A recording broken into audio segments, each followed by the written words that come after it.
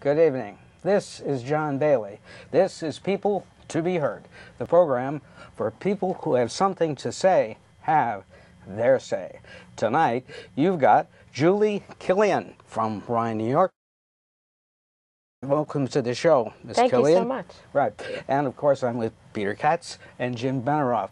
Ms. Killian is running in the 37th State Senate District, and which covers the following towns up there on the screen. And she is a graduate has a BS in chemical engineering from Notre Dame. She earned an MBA in finance from NYU Stern School of Business and has worked for Merrill Lynch and Citibank. She has also been very active in Rye. She was appointed to the Common Council and then re-elected in her own right, and she is now deputy mayor. So the question right off the bat is, why are you running? Because I have to. Yes. I have been watching the issues at the state level for quite a while, and I'm not happy with what I see, and I can't take it anymore. I decided to run on January 22nd, 2015, which is the day that Shelley Silver was arrested, because I felt like with him gone, you know, maybe real change could happen in Albany, and obviously soon thereafter, Dean Skelos was gone, and there's new leadership in Albany. Not happy with a lot that goes on in Albany, but I do feel like with new leadership and some new blood up there, we can really make a difference. Yeah. On your campaign literature that I've seen, there's no real feature of a party relationship. Which line are you going to be on? I am a registered Republican, and I'm running on the Republican, Conservative, Independence, and Reform Party lines. And I don't put a party on. A lot of people do comment on that. Because I don't self-identify. I mean, I am a registered Republican, but I don't self-identify as that. And I have always been one to look at the candidate rather than the party. Well, if you're going to be on the Republican line, do you support the top of the ticket, the Republican candidate for president? Who is that guy, anyway? Yeah, who is that guy? Yeah, right. That's the problem. I don't know that we know who that guy is. Right. As I said, I've always supported and looked at where someone's stance on the issues are and not at the party. So I am in the process of deciding, like everybody else is out there, and I've had trouble figuring out where they both stand on the issues because there's so much media attention on the personalities and the crazy things that they both do. So I get that complaint very often from people and looking about where. at your biographical material, it appears that your background is to try to work on what we traditionally might think of as democratic social issues. You seem to be very socially and people-oriented. I am. So, well, I have 5 children, and so I have seen a lot with 5 children, and particularly the issues that I care about. I've worked a lot with kids with autism, raising money to help for research. I have a child that's on the autistic spectrum. I have a child with Lyme's disease. That's another thing that is becoming very important in our lives. So, you know, long-term chronic health issues in your kids can spur you to do a lot of things. And I don't know, I've been on the board of a soup kitchen and social services agency called POTS, Part of the Solution, which is my favorite name of an organization.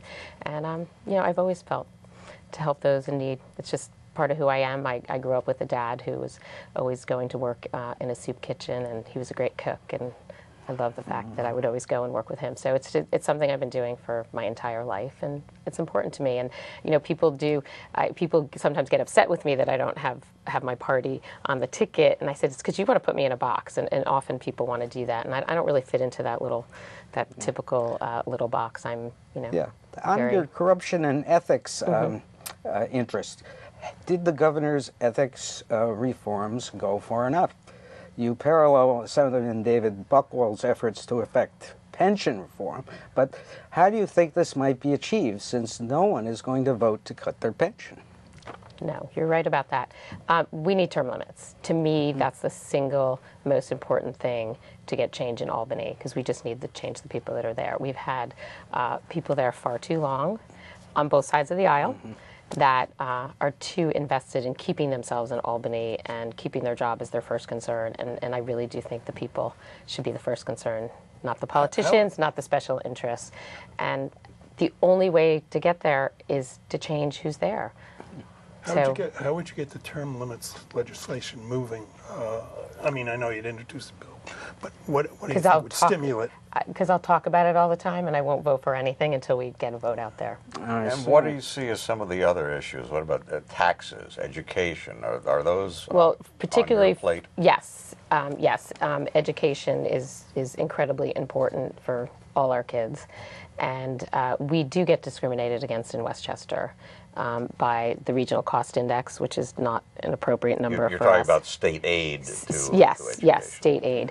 And in Albany, they view Westchester as wealthy, which it is. It's just not all wealthy. And we do, Buffalo, Rochester, Syracuse get far more school aid to their, paid for by the New York State taxpayers, than we do in Yonkers or Port Chester for their students. So that really needs to change. Mm-hmm. However, on the education issue, if you try and divide the state aid more to the poor districts that need it, that will raise taxes in the wealthier districts, which they are not going to like. But that's not how it's not that you give more to Yonkers and you take it away from Rye or Bronxville. That's not how it works. It's going to be over the entire state. Mm-hmm. So. You know, I feel strongly that kids in our district, particularly in New Rochelle, Mount Vernon, which is not my district, but I'll fight. You know, as I like to say, I'll fight for everybody up there. How do you think the formula should be changed? Well, there's a regional cost index which is assigned to Westchester is out of whack. It's more representative of upstate costs than downstate costs, so Long Island, New York, and that's just a multiplier. So we just get less right off the bat because our multiplier is lower, and it should be higher. So that's just one thing. I don't know. I don't hear my opponent talking about it. I don't hear anybody else in Westchester talking about it. But that has to change, and that will be the first thing that I focus on. There's been an argument that a lot of the state money ends up going to New York City because of politics. Democratic mayor in New York City, Democratic governor in Albany, although they may not necessarily like each other or be best of friends or be best of political allies, nonetheless, New York City is often seen as a draw on money which could be coming to the Westchester suburbs or even Long Island and some other areas. Exactly, of the state. Long Island and New York City. So, you know, we need to get together as the legislators in Westchester and fight for our fair share in Westchester. And I don't see enough of that. I don't see enough talking about it. I don't see people standing up and fighting for the people of Westchester, and that's what I want to do. Well, how do you think you would be able to actually get things done in Albany? If you go in as a Republican conservative, you will not necessarily be in the majority in government in Albany. So how does a minority representative up there in the state Senate get something done? Well, first of all, I can get along with anybody, and I will work with anybody to get things done. I have a 4-year track record of working with everybody in Rye. But I will be in the majority in the Senate. I am fully confident that the Republicans will keep the majority in the Senate, so that has a certain amount of power there to get things done. And I work well with people. I always have. It's one of the reasons I've been successful in this business, and I'll speak out. And that's the thing I think that upsets me the most about what I see in Albany on both sides of the aisle, not speaking out to the wrong that's done up there. Yeah. In Westchester County, at the moment, Rye is going up against the county government on the subject of playland. Yes. Rye has filed an Article 78 proceeding, which is a lawsuit designed to block county action of this contract that the county has entered into. So how does this local issue play into your campaign for a statewide office? Well, let me explain the local issue a little bit, but I'll first say that I am in support of the deal at Playland. I do think it needs to be revitalized. It's a great resource for all of us, and we need people around the county to be able to go there and be able to go to a revitalized place. However, when the county filed the environmental assessment form, they did not do it as completely as the city of Rye would have liked, and we don't believe that they did it the way that the rules require. And in the environmental assessment form, they referred not just to the projects that are in question right now, which I'm all in favor of those projects, but to sort of any project going forward at Playland. So without that action, we would not be Rye able wants to. the final cut, say. But I want to say, I do feel like I was not necessarily in favor of filing the Article 78, but the thing that I really want to see is the city council in Rye sitting in a room with the administration from the county and hammering it out. So there's a lot. I don't believe we should be, fighting this out in the press or by emails or by letters. We need to understand exactly where both sides are, and we need to sit in a room. And that's something that I have been a proponent of. It has not happened yet, but I do believe it's a way to get things done, Right. whether it's now or in Albany. Tax cuts. You advocate tax cuts to make New York State more attractive to business. You advocate across-the-board tax cuts and common-sense regulatory reforms. Do you mean property tax cuts? Do you mean state income tax cuts? Caps on assessment increases? Deregulation of business? And how do you replace the revenue lost? And how? New York makes it incredibly difficult to do business here. There's 750,000 business regulations in New York. I don't know, and I hear this from the businesses, I don't know how everybody can keep track of them.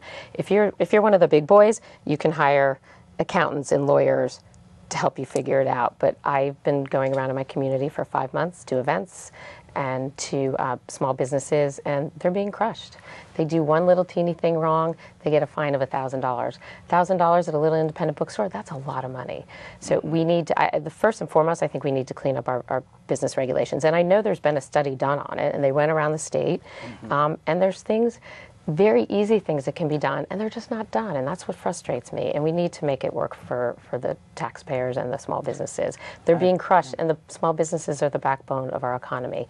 As far as property tax, we obviously don't control that in Albany, but we do control is the mandates that we keep putting on the school districts and the local municipalities. I certainly see that as a council person, and that needs to stop. There's crushing mandates, the unfunded mandates, and there's things that can happen. There's a lot of crazy laws up there that make New York more expensive to live and to do business in, and that needs it. We're last. We're last in business friendly lists. We're the worst business climate. We're the worst place to retire. We have the highest taxes in the nation. I mean, how can that be? We're such a great state. So I'm staying, and I'm going to fight for us. Right. Now, the mandate relief is always interesting. Everybody that has won has really used mandate relief as the answer to everything. But if mandates are relieved, and then you have to cut services. Now, no, not necessarily. Well, who pays for it if the there's counties don't? Things happen. Like recently, the state decided that schools had to put additional carbon monoxide monitors. They already have them in the places that they should have them, and I don't know why this was done, but they said you got to do it right now. But what happens in a school district if you have to spend that money? Now, our schools are safe. There's plenty of carbon monoxide. They need to put more, and they make them do it right away. So what happens? You take money from some other thing that you're trying to do in your schools, and then you pay for that. So you don't necessarily. So there's just dozens and dozens. Some of them little. That's a littler thing, and the calendar years of the local budgets, the school budgets, and the state never match up. So there's always these off. But there's big things like the Wicks law on the construction, on school and municipal construction, which is shown to cost on construction projects 20 to 30% more. Why don't we just get rid of it? Well, are you advocating the typical Republican conservative philosophy that we need smaller government regardless of whether anyone gets hurt at a social level? I don't equate smaller government with getting hurt at a social level. I equate smaller government. The government needs to keep us safe, help those in need, are really the two biggest things that the government does. So no, I think that's the problem. That's the typical view. These big bad Republicans want less government, and they're going to hurt the needy. How I look at it as, it costs money to do all these wonderful things we want to do, support the arts, support the needy. If we don't have a healthy economy, if we don't streamline our regulations and help these businesses thrive, give people jobs, and have a healthy, vibrant business economy, so people stay here. I have kids that are graduated from college. My daughter took a year to get a job. She's working now, which is exciting. But I want our kids to come back here. I want our kids to stay here. I want our seniors to stay here.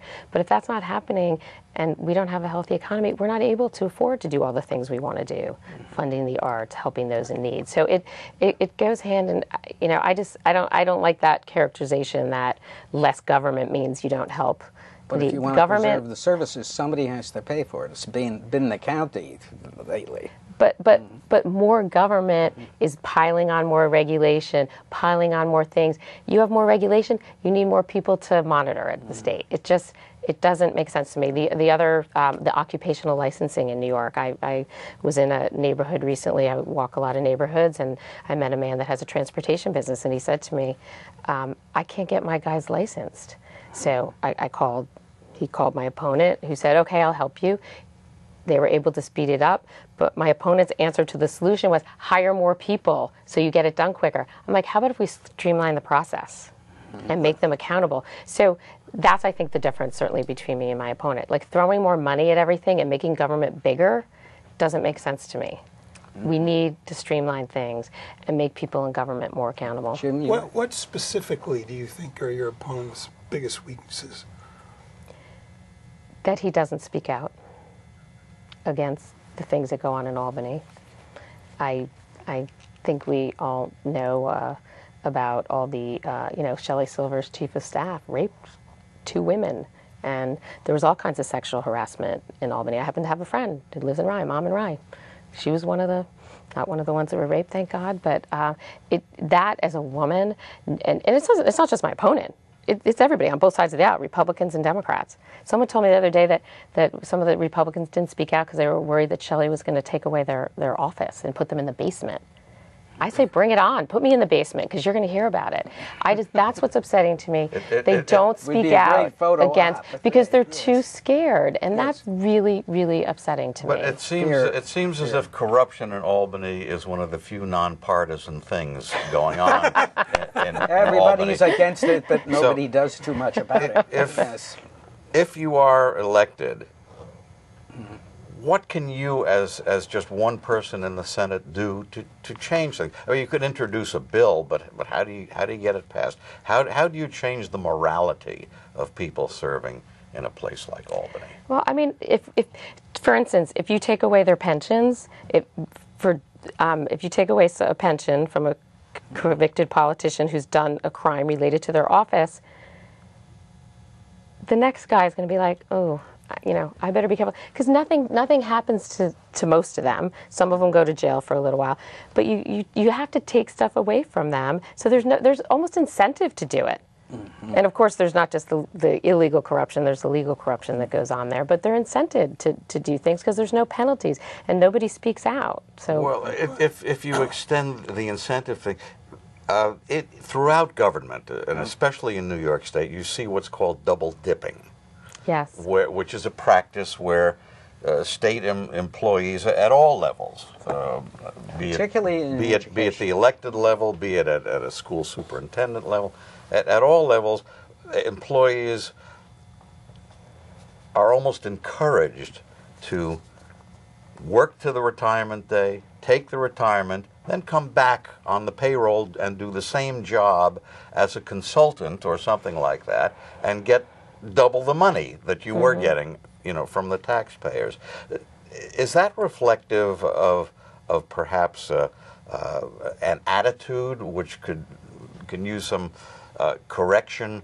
In the old days, we used to think when people said public service, there was almost a sacrifice involved in going to work for government and doing things in public service, police, fire, sanitation, working at a desk in City Hall. Is it attitude? Being a teacher meant you were making a sacrifice in some ways. Have we lost that? To a certain extent, we have. And if you want to talk about double dipping, I think the most egregious double dipping is the 18 people in the legislature, which is 12 assembly people and 6 senators, that actually get a salary and a pension for the same job. So you're talking about people leaving a job and going to a different job. There's Or going back to the same There's job. some loophole Yes. in New York state law that if you were elected prior to 1995, you can you get a waiver retire or at the something, end. too. You can retire at the end of your session when you've already been reelected, and then start again. That's unconscionable to me for the exact same job. Yes. That you get a pension and a salary. Let's talk education for a minute. On how you feel about, you advocated strongly that the citizens should contact the federal government and tell them not to penalize districts that have opted out at a very high level. And so I would like to know, where do you stand on local control? How much local school districts should control their own destinies, and what should the state control, and who makes the final decision? You know, assessment tests particularly. Should districts design their own assessments and have the state approve them as to see whether they're good? That I don't think should happen. There probably should be at the state level general tests, and that way you can compare students across districts, across counties. So yeah, you can't, and part of it is just because the time involved in creating these tests. It would just be really a waste of money for each district and put more money. But things like an evaluation system. We had a good evaluation system in the city of Rye. Then all of a sudden we needed to go over and change to what Cuomo wanted. So I think when too often there's too much of that telling this is the way we need to do it. So it's got to be a balance. There's a lot of different issues that you've brought up. There has to be some balance. Some stuff has to come down from the state. I would say an overall structure and testing certainly, but really a lot of the very specific curriculum discussions. I mean, I grew up in Connecticut. I was born in Mount Vernon. My parents moved to Connecticut when I was 5, and that's where I went to middle school and high school.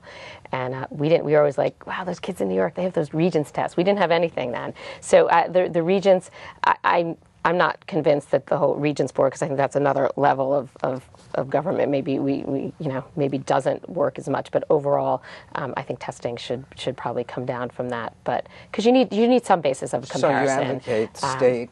But I do think of the assessments. Yeah, I think that's fine. I just think there's just way too many decisions that they're making at the federal level too, and that's what you brought up to begin with, where they said, okay, you can let kids opt out, but now if you do it, we're going to penalize you. And those, by becoming a school in need of improvement, that adds lots of layers of regulation and monitoring that our schools can't afford. As you're making the rounds, going door to door, meeting people in your campaign, do you find that people are concerned with local issues, or are what we hear at the national level coming to the fore? For example, immigration seems to have dominated everything, at least this past week, certainly, in the presidential campaign. And does that trickle down, to coin a phrase, to your level of campaigning? No, I've been out in the district walking neighborhoods for 5 months, and that's not what I hear. I hear the most that people want change on a national level and on a state level, and their taxes are too high. Those are the two things I hear the most. And they're frustrated. I can't tell you how many people I go in the house. They're like, I might not be here on election day because my house is on the market and I'm moving. And these other 5 people in the neighborhood are moving. I'm talking to a volunteer fireman in Portchester the other day who said he's moving his family to Connecticut because he can't afford it anymore. Is that a function of people's view of the economy, the local economy here in Westchester, or is it just that our taxes in Westchester are so high, and taxes are separate from their overall view of the economy? Well, it's all related, but very much it's the property taxes that are sending people over the line. What is your answer to that about property tax creep? Property tax creep. Less mandated things give more flexibility to local municipalities and school districts. We talked about the mandates earlier. There are things we can do to take away the crushing mandates, and that will. I would love to lower property taxes. That's a really nice goal, and that would be a goal. But we're trying to tamp them from going up so much. And New York City needs a property tax, tax cap. You know that New York City, most people don't know that New York City doesn't have a tax cap, but the rest of the state does, and they need it. So it's I would say though taxes, people and they want their kids to be able to come back here. And a lot of people in my situation where kids are coming back from college and they want it to be a vibrant economy. Westchester, we do have businesses coming to Westchester. Where we're killing is the small businesses, and they're the backbone of our economy. In our last minute or so, how do you sum up your pitch to the voters of Westchester? I'm a fresh face. I have new ideas, and I get things done. And I, as a mom and elected leader in Rye, I think I know what people want, and they want change in Albany, and they want to make the government work for them. And if you want Albany to keep the same, you can stick with my opponent, but we need change there, and to get change in Albany, you have to change who you send there. And the Albany we have now for years has given us the same high taxes. It's the worst place to retire. The business climate is bad. We have the largest outmigration of any state in the union. We have the greatest state. So I was born here. I've chosen to stay here and fight for our state. Mm-hmm. And so, last thing that you want to say to the voters on the show? Check me out at juliekillian.com, and please consider me in November. I'm going to work hard for you in Albany. Okay. Julie Killian running against George Latimer in the State Senate District 37. You have been heard. And good night for Peter Katz, Jim Benerofe, John Bailey. Thanks for having me.